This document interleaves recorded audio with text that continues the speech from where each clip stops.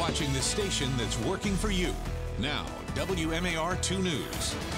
I'm Christian Schaefer with your WMAR 2 News update. Two separate investigations now underway after the death of a Baltimore City employee who fell in a large vat of water. The Baltimore City Department of Public Works has now identified Trina Cunningham as the worker who died this week at the Patapsco wastewater treatment plant. She was a maintenance supervisor who'd worked for DPW for more than 20 years, but on Monday she fell off a catwalk 20 feet down into a water filtration system.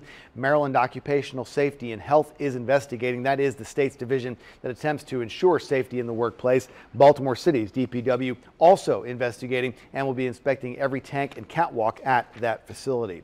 The attorney for the woman who was once accused in the stabbing death of her stepmother and then blaming a panhandler now says he'll ask for bail for his client because the murder charge against her has been dropped. Valeria Smith's attorney, Brandon Mead, talked one-on-one with WMAR 2 News on Tuesday. Smith and her father, Keith Smith, had both been accused of killing Keith Smith's wife, Jacqueline, back in December, then making up a story that a panhandler did it. This is a story that got national attention late last year.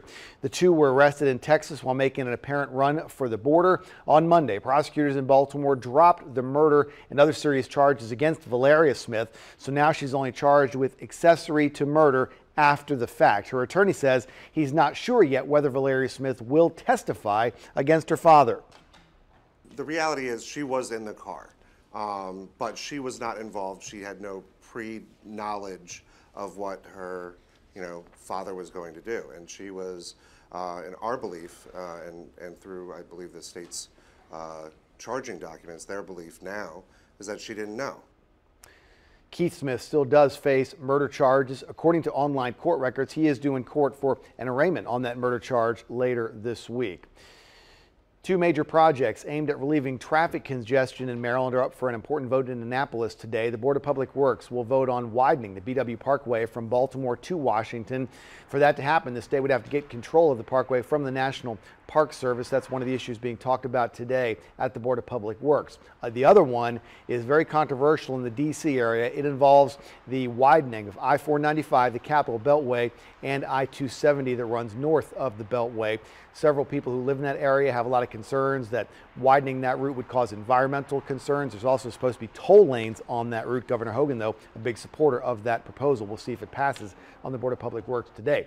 New rules being talked about for dockless scooters in Baltimore. Baltimore City would like to hear from you about those proposals over the next month. Some of them would be a citywide speed limit for these dockless scooters of 15 miles an hour and also reduced speed zones for some areas like the Inner Harbor, the Promenade from Federal Hill to Canton. There would also be no ride zones that include M&T Bank Stadium, Oriole Park, Camden Yards, and all of the parking lots associated with the stadiums.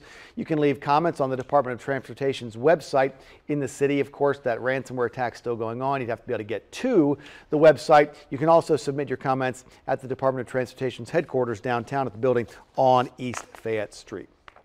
And now from WMAR 2 News, Maryland's most accurate forecast. Happy hump day, everyone. On this hump day, getting up and over that hump, we are going to warm things up. The heat and humidity return, and strong to severe thunderstorms are possible as we head more towards the afternoon evening time frame. The muggy meter will continue to rise. This morning, it's been nice and pleasant out there, but by the afternoon, we'll definitely feel the case of the muggies once again.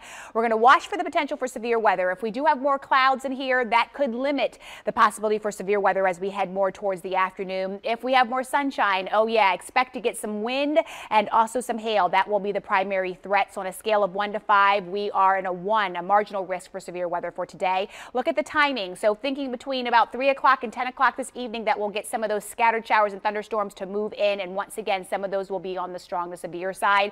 So global running day looks like this: warm and humid with those thunderstorms. The best time to do some running be in the morning. By the afternoon, again, the heat and humidity will be here. It'll be hot as we head towards your Thursday, and then that cold front, oh yes, Christian will feel the effects as we head into Friday, into the weekend. Okay, thanks very much, Lynette, and stick with us online at WMAR2news.com all day long for updates on top stories and breaking news. And for news and weather on the go, you can download the WMAR 2 News apps in the App Store.